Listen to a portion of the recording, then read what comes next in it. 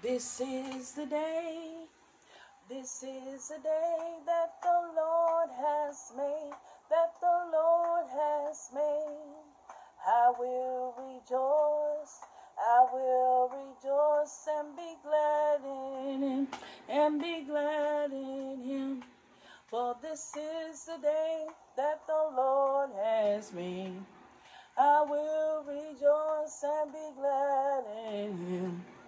This is the day, this is the day that the Lord has made. To God be the glory, for this is the day that the Lord has made. We shall rejoice and be glad in him. I'm Apostle Prophetess Shrita Berry.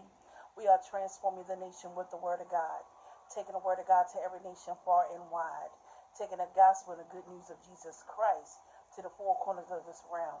Glory to God. Hallelujah.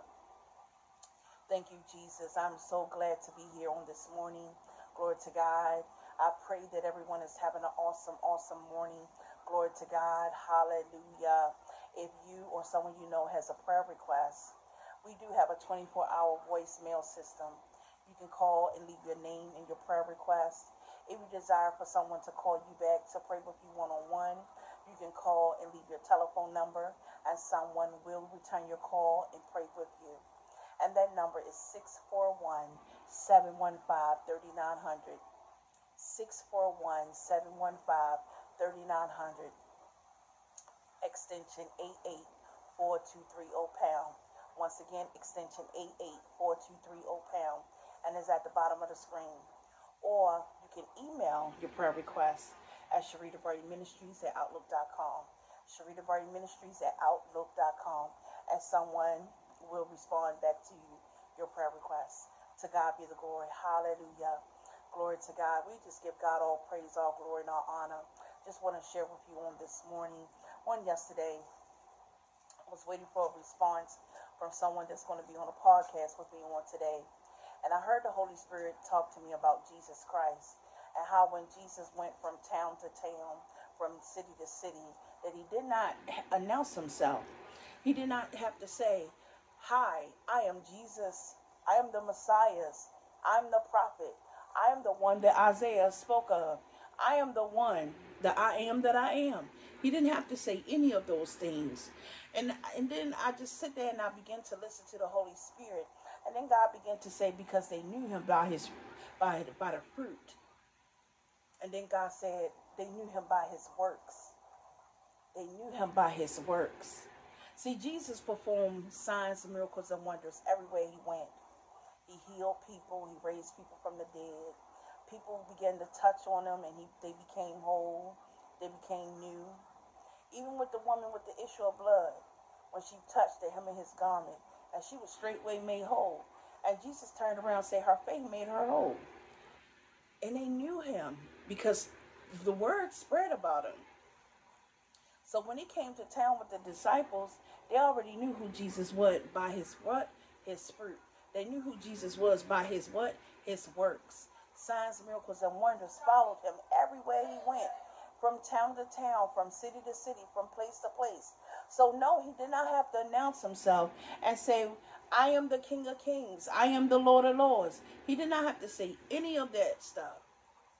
I'm going to read a scripture to you on this morning. And it comes from the book of Matthew in the New Testament. Matthew, the 7th chapter, verses 15 to 20. Glory to God. Matthew, the 7th chapter, verses 15 to 20. And I'm going to read it from the Amplified Bible. And it says, "Beware of false prophets, which come to you in sheep's clothing, but inwardly they are ravening wolves. Ye shall know them by their fruits. Do men gather grapes or of thorns, or figs of thistles? Even so, every good tree bringeth forth good fruit, but a corrupt tree bringeth forth evil fruit. A good tree cannot bring forth evil fruit, neither can a corrupt tree bring forth good fruit. Every tree that bringeth forth good fruit is hewn down and cast into the fire. Wherefore, that by their fruits ye shall know them." It says that in Matthew, the 7th chapter, verses 7 to 15 to 20. Beware of false prophets. Beware of those that come into the synagogues and into the cities and into the temple to announce themselves and say, I have come, Jesus Christ sent me. For some of them are false prophets. They are ravening wolves. We should know them by their fruits. What? By their works. Do signs, miracles, and wonders follow those that are false prophets? Many of them operate under the unction of a false spirit. The woman of God said the other day when we was on a discussion panel, she said everybody teaching different doctrine, same spirit. And after everyone began to discuss everything, and I came back and I said, let's go back to what she said. I said everybody is teaching different doctrines and they have different spirits.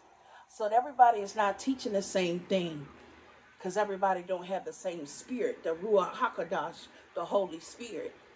Everybody is teaching different types of sound doctrines, but what type of spirit do they have with that sound doctrine?